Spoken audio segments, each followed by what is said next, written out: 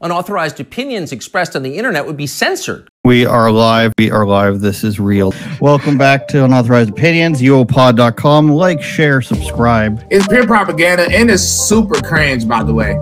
I literally went to the polls with nothing in mind. I saw a can of orange soda in the parking lot.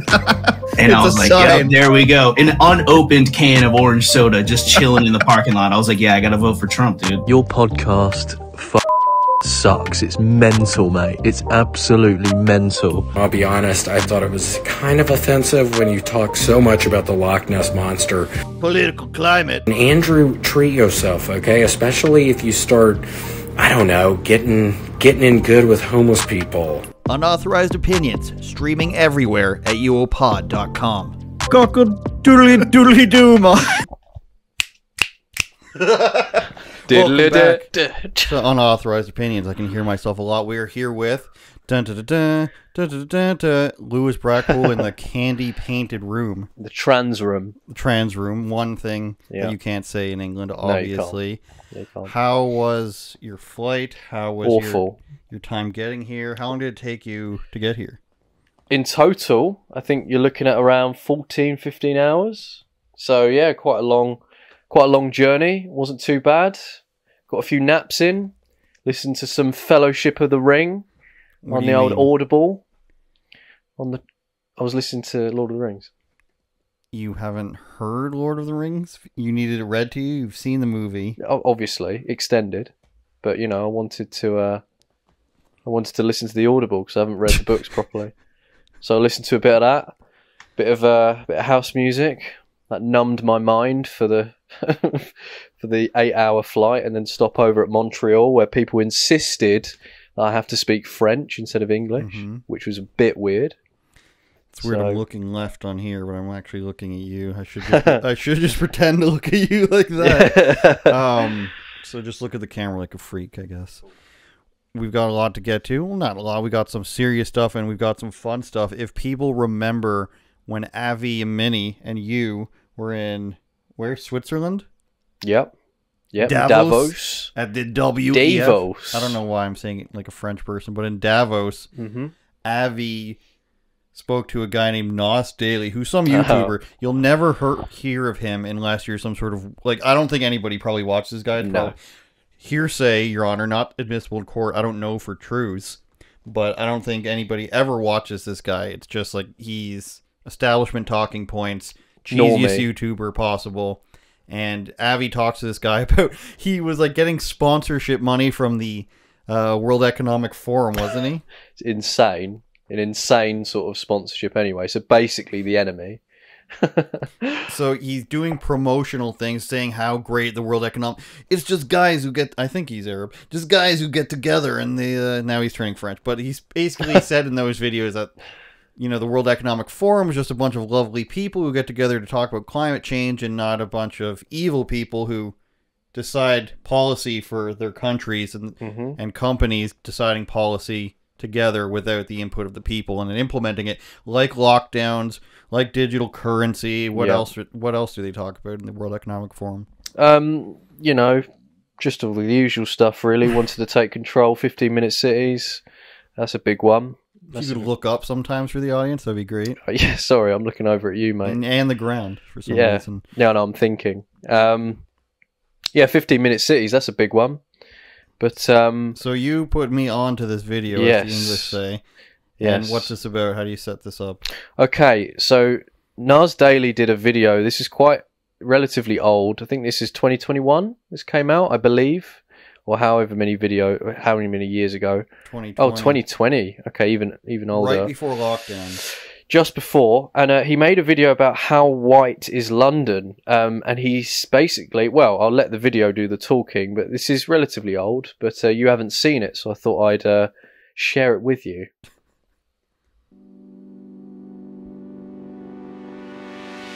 If it isn't obvious, I'm not white, I'm brown. And growing up in the Middle East, I thought white people lived in places like London. They do, don't they? Well, they're a minority live now. In places like London. Yeah, well, they're a minority now, but yeah. But now that I'm a grown-up in London, I realized I was wrong. London is not white. Turns out British white people in London are the minority, and the majority Pakistan, India, France, Senegal. People from all races and colors. This place has 300 languages spoken, a mayor of a Pakistani origin, and an Indian meal of tikka masala, considered by some to be a national dish. National dish? My name is Black Lion, right? Black Lion from Jamaica. Places like London make me happy because That's really weird. So he prefaces this by saying how London is not white, even though it is. I grew up thinking these countries were white. They were. And he goes there and he just talks about how non-white it is, but also at the same time, like this is so ignorant from so many levels because everyone who's not white is just the same. It's like we've got a Jamaican guy, we've got Pakistani people, and that just all that matters is they're not white. Let's group everyone together that's not white. And then he goes on to say, Lewis, that he loves cities like this.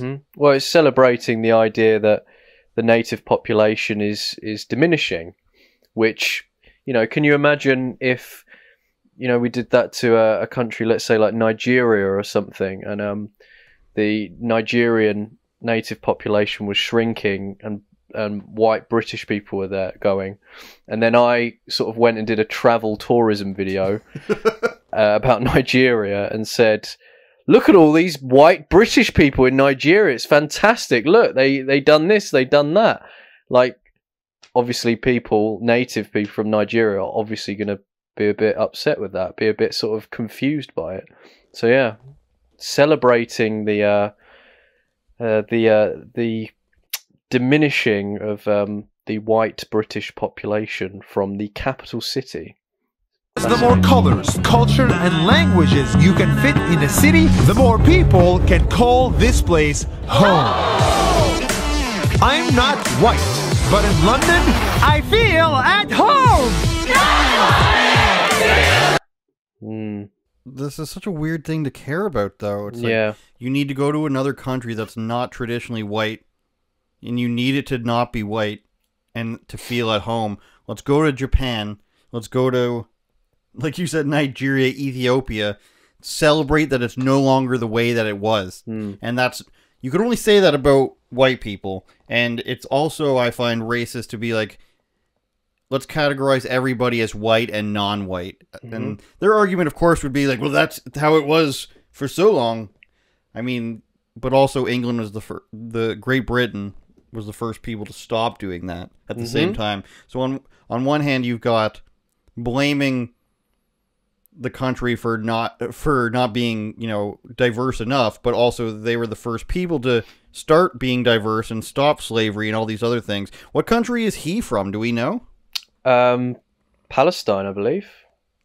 I believe he's from Palestine. We'd have to believe Palestine exists then when it was...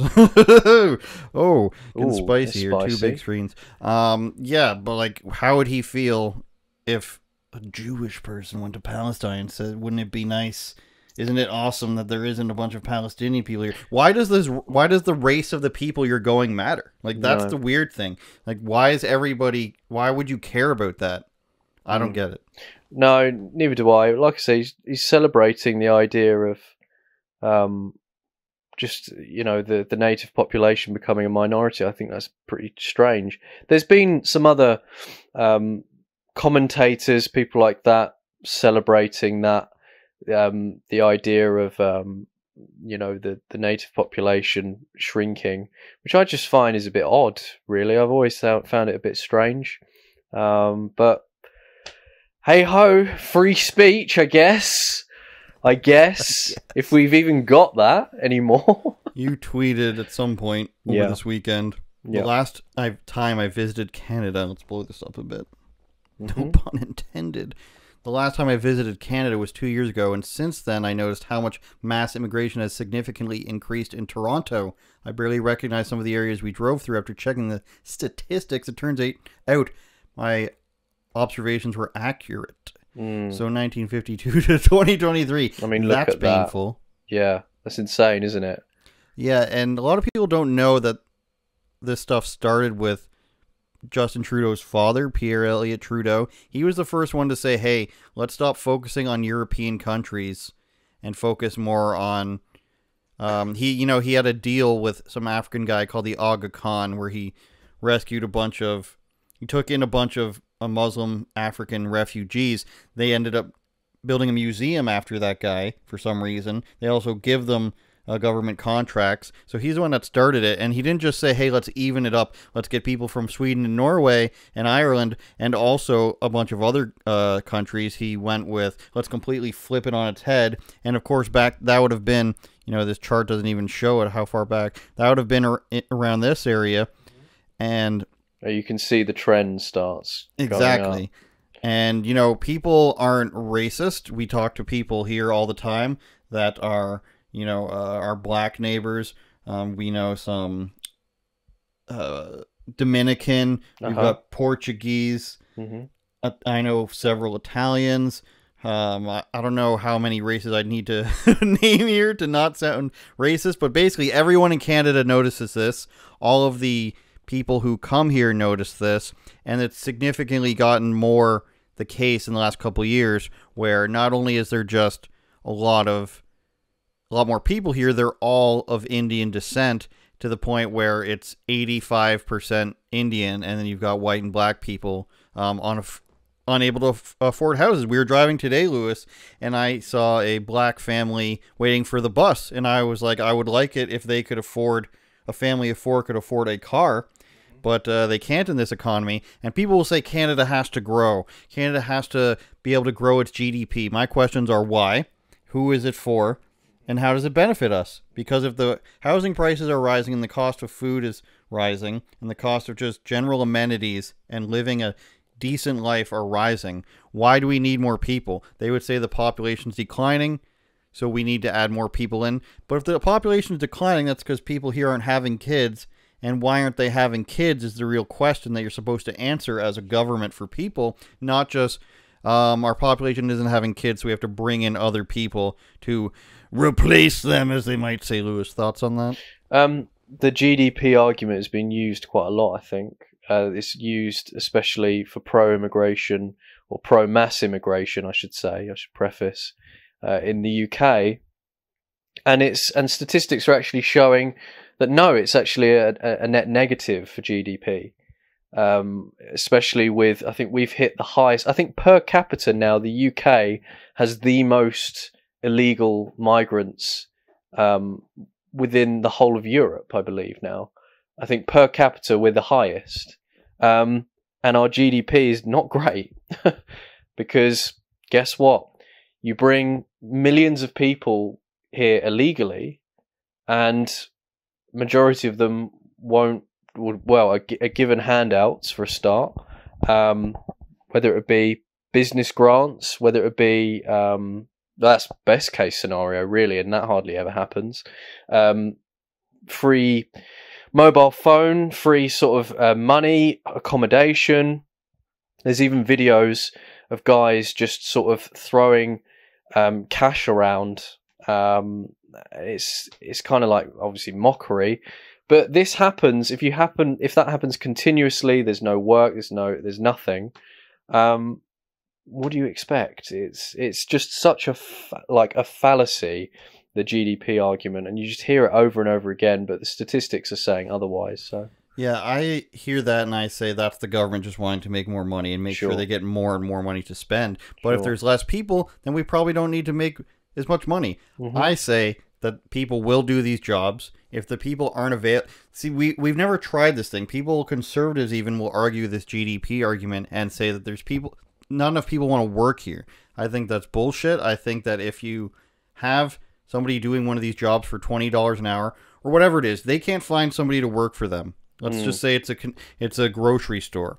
Then they're going to have to raise wages to appeal to more people. But traditionally, these jobs have been for teenagers and young adults, or divorcees, uni students, anything that you can think of where a person is willing to do a minimum wage job. Those are for people that have worked here.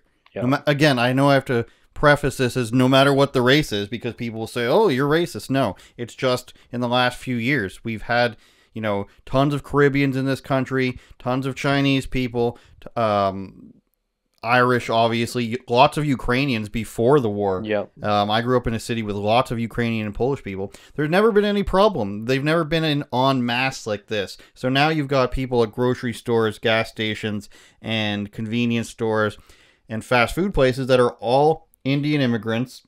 Right. And they're all hiring only their friends. And everybody will tell you this. Everybody of every race will tell you this in Canada.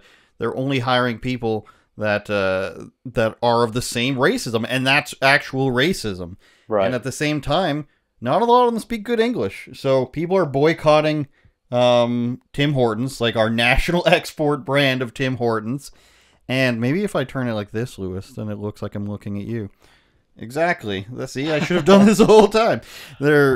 People like me don't need to go to Tim Hortons anymore. They're using this temporary workers program to pay lower wages and end up having worse customer service. So I go to a place like McDonald's for my coffee now because they actually lower prices. Their people, are good workers. They're not just all one race, which is really weird if you think about it. If you go to Japan and then everybody who works in fast food is like Chinese, that would be weird. If you went to Norway and everybody was East African in a certain industry, that would be weird. And then you go to an entire neighborhood in Sweden and everybody's Belgian or something. That would be weird. Right. And everybody has noticed it, but people will still complain. I think, Lewis, though, to wrap that up, we're still about a year away from even being where England is on this topic. Sure. And where the United States is on this topic, which is somebody holding up mass deportations now. Yeah, for sure. I know that none of your politicians are talking about it, for a start. True. And we've just had a mainstream politician in the UK, Robert Jenrick, who said that he wants to deport over 1 million people, illegal migrants. And that's a surprise. It's unbelievable. Like, here's the thing, though. We've had 14 years of Tory rule, and mass immigration's only gone up. But it's only when Nigel Farage turned around in a recent interview with Steve Edgington, who's fantastic at what he does, really, really great. He put the question to Nigel Farage about mass deportations, and he said, I'm not going down that route.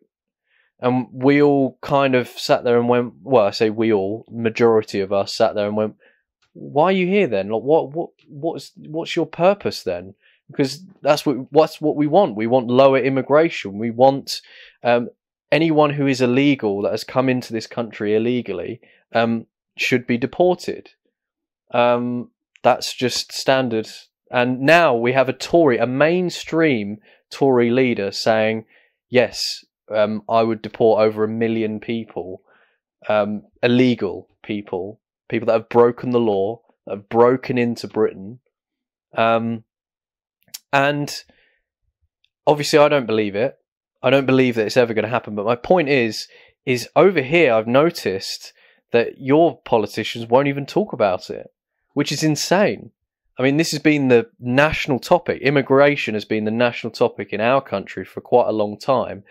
Everyone from all sides are just noticing how it's just not being sorted, and it's continuously going up, that the boats are still coming from Calais, that people are still jumping on lorries or wherever to actually break into Britain and carry on, because they know that they can get a good welfare check, incentives. There's incentives for illegals to carry on coming into Britain.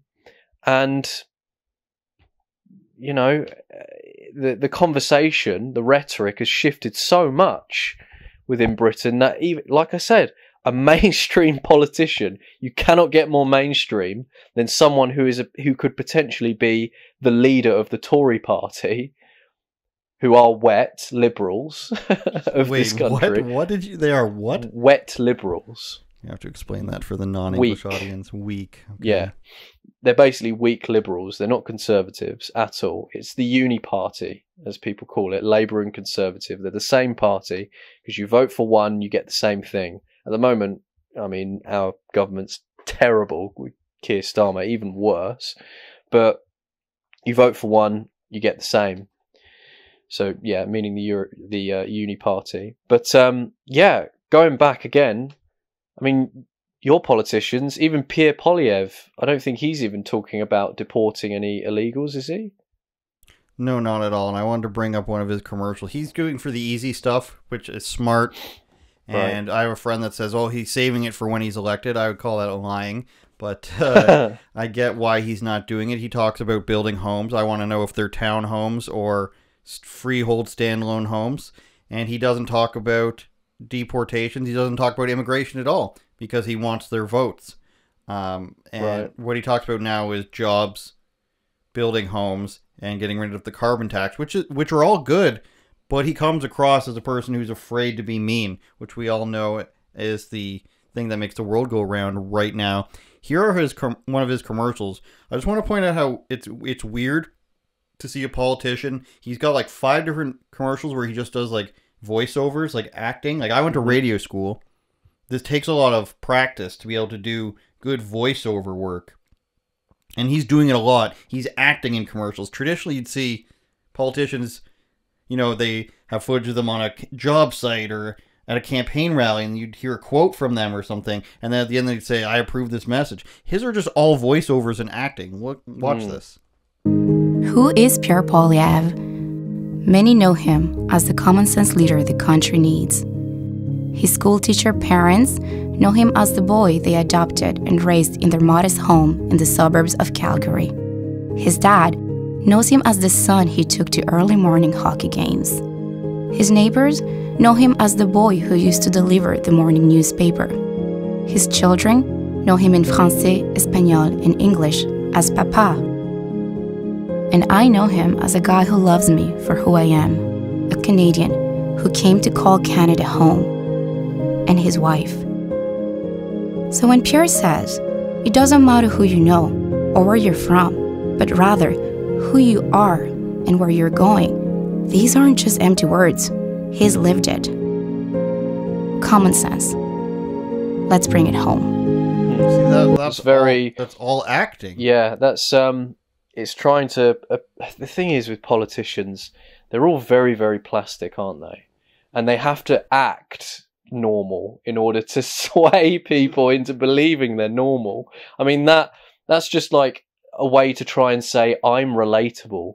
I'm a relatable person. I do normal things like normal people, but really you're acting. Just act normal. Just be normal. You don't need to act like it. You are human. He hired 2, and I complain about this a lot. My friends don't like that I complain about it. Dave and our other friend, that I say he's got 2 stylists that he uses, and they got him to take off his glasses that he wears. Right. And I think a real man doesn't need a regular old guy doesn't exactly need 2 stylists to tell him to start acting less like a nerd and then doing like commercials. That's basically what they did. Is they tried to make him look hotter, more macho. Yeah, exactly. I saw the Apple thing as well. Canadian scurvy case raises questions over food insecurity. So, for those who don't know, scurvy is when you don't have any vitamin C, Lewis. It's insane. Like pirates would get it, people traveling at sea a long time ago. Sure. And that's when they started discovering lemons, and that they could have those on the ships and just eat a little bit. A Canadian woman didn't have access to fresh food, study says. Not good. Now, I'm low socioeconomic status considered ubiquitous risk factor for scurvy. Now, my personal opinion is that's just a person who doesn't want to eat any fruit. And that's insane.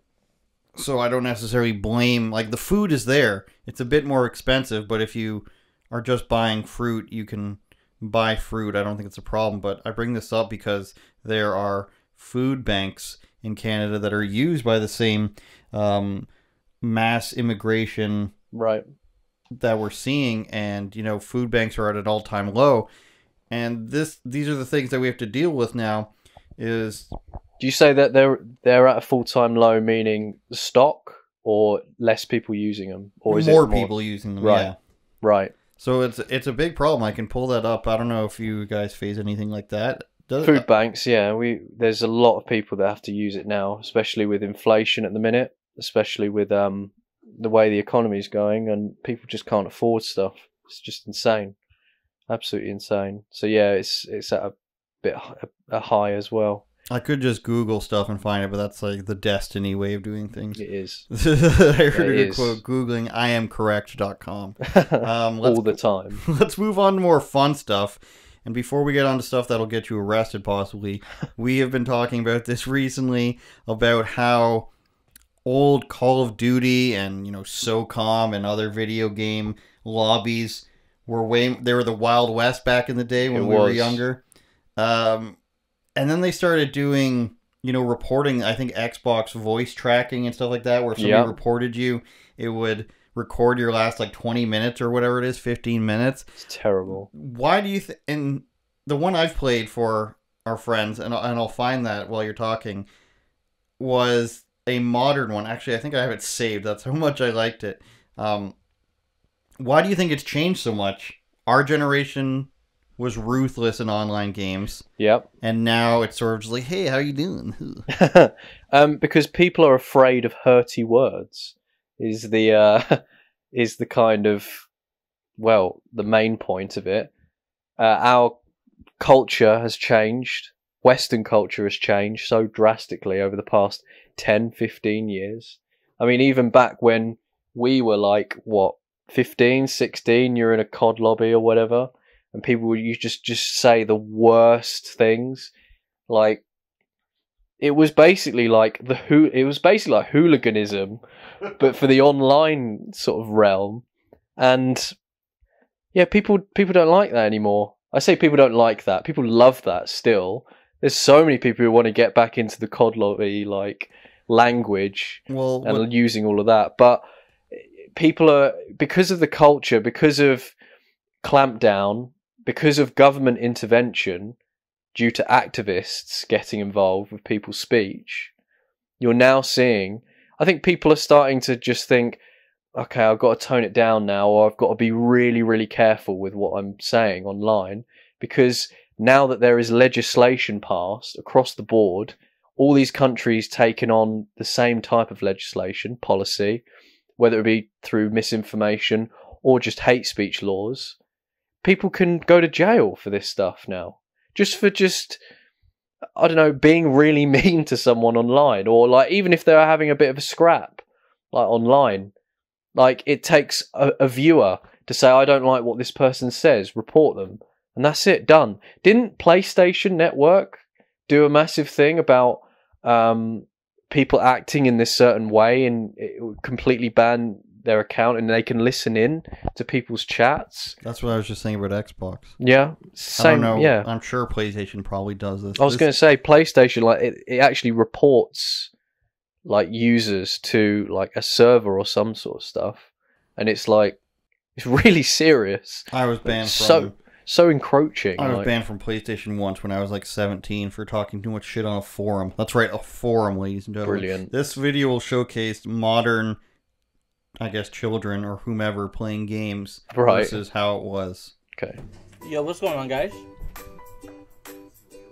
Not much. Just hopping on for the first time today, so I'm probably gonna be absolute garbage. Nah, you'll be good, bro. You'll be good. You having a good time, though? This game mode fun? So I want to... Wait, so that was 2024. The guy's if you couldn't hear it too well, if you're in your car or something, they're saying, oh, this is my first time in a while. I'm probably going to suck. And then somebody goes, wow, don't worry about it. You'll probably be good. You'll probably be better than you think. And then this is now, what year to 2011, I think they said? Yeah. Shut the fuck up, man. Look at you, you're prestige. There's prestige, you fucking... Tell me what the fucking news, huh? Tell me what the fucking news, huh? Tell me what the fucking news is. What the fucking news? You fucking That's We've all heard do the a lot same of bleeping. We've all heard that same guy, though. Literally, the same guy talking that. There's so many more other ones. I think that one was featured in this one. I think we get the gist of it, though. The Americans love doing that. They really get into it. Or used to get into it. Shoot a gun, dog. Learn how to fucking shoot a gun, you riot shield. What else? Oh, riot shield. I'm a pussy that use riot shield. Oh, I've heard that. They've AI'd that on Trump. You tell me you're prestige. That's because he's a fucking fat. That's the same one. Tell me what to... You have my dick in your ass. You little fucking prick. Why do you care about the game so much? Exactly. Why do you want to know the size of my dick, you fucking homo? Bro, one, go find a girlfriend. You go smoke a crack. This one's great. The day that you don't you want to talk to you fucking douchebag? The day. Oh, you get girls. You get girls. You fucking stupid bitch. I go to school with this kid, AC Dodge. Ask him if I get girls. Okay, I'll go somehow ask your buddy if you get girls, you fucking... Ask him. Oh man, that's great. Alright. It's good fun, wasn't it? Alright, so we're the good old days. Yeah, we're going to play a game now called Would This Get You Arrested in England? So I'm going to say a bunch I'm not looking forward to this. I'm going to...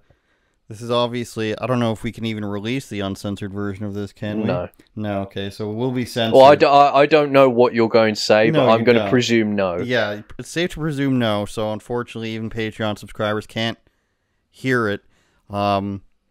Because literally you'll be arrested, no? So just to preface then, right, so in my country, Great Britain, not so great at the minute, so just Britain, right, has the most insane... Just Britain. We've dropped the greatness, bro. We've dropped the great. We've decided to get rid of great, and we're just going with Britain from now on. Just alright Britain for now, right?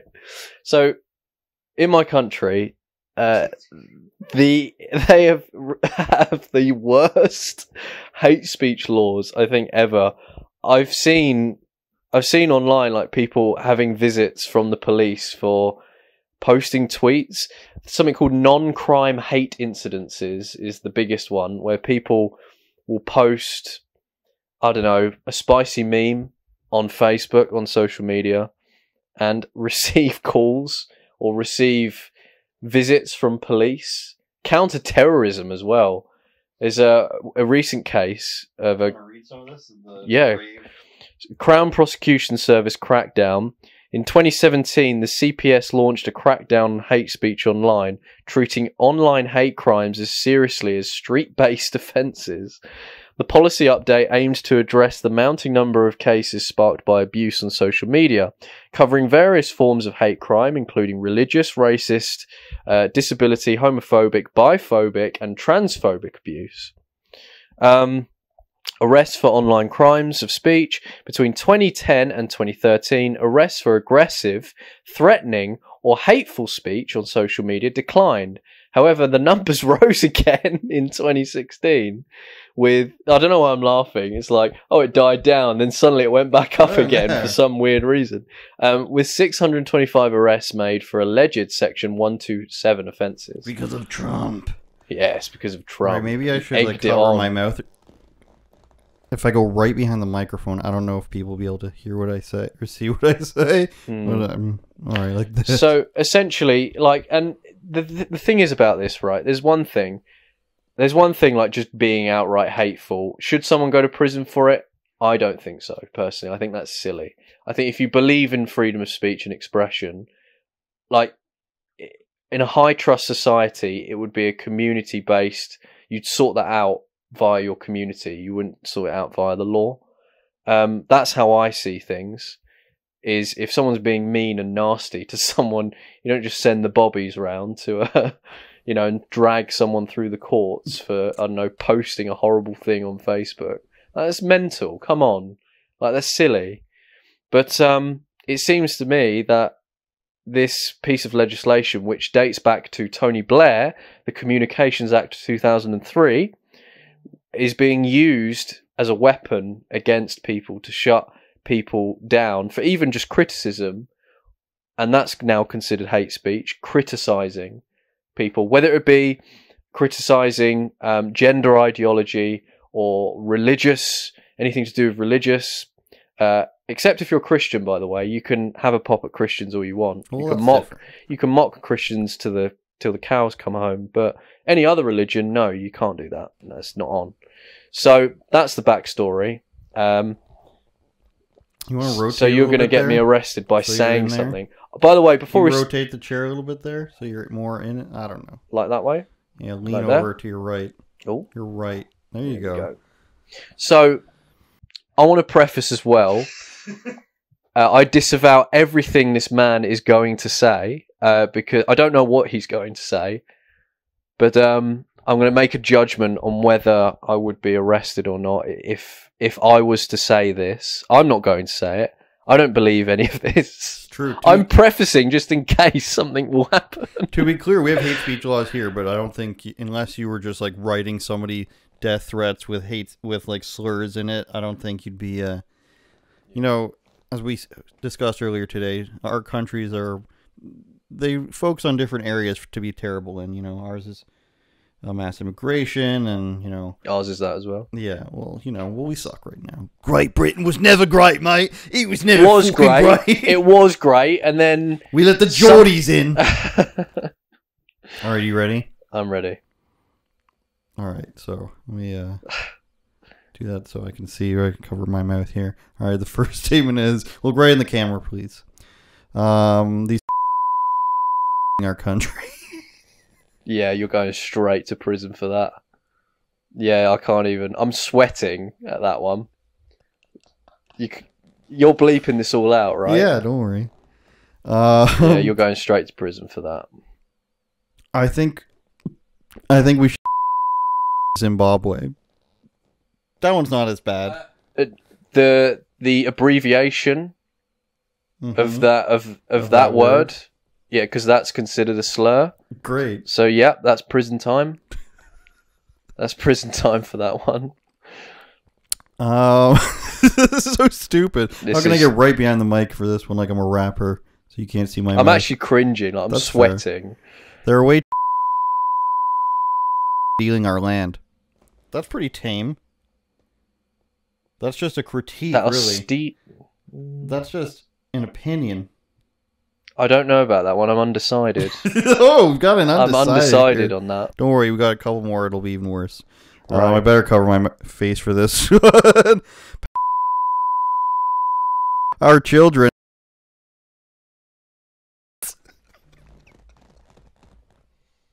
See, even laughing, I don't know whether I'm going to go to jail for even laughing. That's so outright. Because you know somebody out there would be like, "This is what he said, bruv. Get him."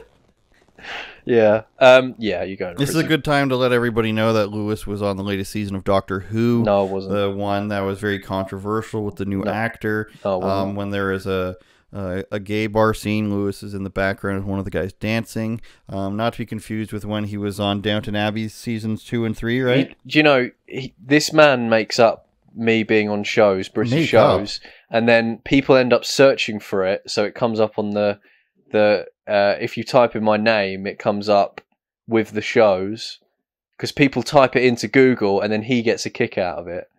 That's why he does this. Are you actually Downton Abbey? That's close enough. No, that's not close enough. It was 2 years ago, though. I think we have the Wait, get rid of Downton or the Dount.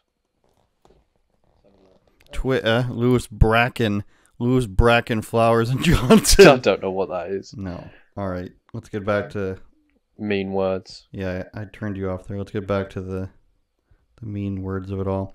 All right, 2 more to go, I think, here. No, that was the second last one. We got 1 more. No, 2 more, yeah. Oh, brilliant. Schools are trying to teach kids. Yeah, you go in prison. Yeah. Well, like I keep saying, the abbreviation or the shortening of that turns it into a slur. What about the other one, the one that started, the second one there? I can't even say it. Yeah. Can't say that? No, because that's a slur. Okay. You can't say that. Okay, how are you supposed to describe somebody from like 1991 with a jean jacket on? If you can't say that. Okay. Last one here. I don't believe Caitlyn Jenner. And I think it's actually. You wouldn't go to prison for that. No, that one. So I don't think you would. Say it again. I don't believe Caitlyn Jenner. When I wouldn't call. And I don't think. Yeah, that's fine. Interesting. That's fine. So we've got 4 definitelys, 1 maybe, and 1 fine. So do you want to leave the last one unbleeped? Probably not. Just to be safe. Because I'm not well versed in the law. Unauthorized opinions. Thank you, Lewis Brackpool. Yeah. We can't uncensor that or else Lewis will go to jail. We do have a podcast that we had never aired from like 2 years ago or something. Oh, really? Yeah, if you recall. We didn't air a podcast because we were afraid you might get arrested. Oh, really? Well, I don't think I said anything. I disavow everything this man has said. So UOPod.com, patreon.com/UOPod, Lewis Brackpool on Twitter. That's all it is, right? That's all it is. And Instagram. Twitter, Instagram, YouTube. Check him out this week in hate speech magazines everywhere. Yeah. Wherever those are published, Austria probably. Turn it up, Jordan.